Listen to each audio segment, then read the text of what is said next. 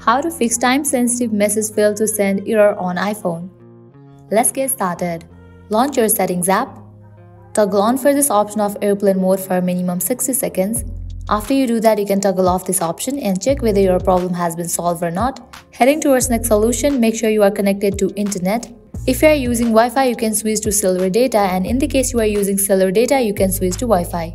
Now heading towards next solution, open your Apple ID. Go to the option iCloud. Click on the option Show All and head towards the option of Messages. Make sure you have enabled for this option of Sync this iPhone. Now you can check whether your problem has been solved or not. Likewise, heading towards next solution, head back to the main page of settings.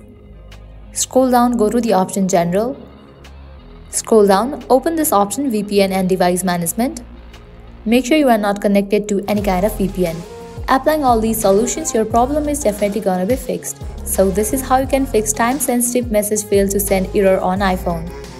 At the end, if you guys find this video helpful, don't forget to like, share and subscribe. Thank you.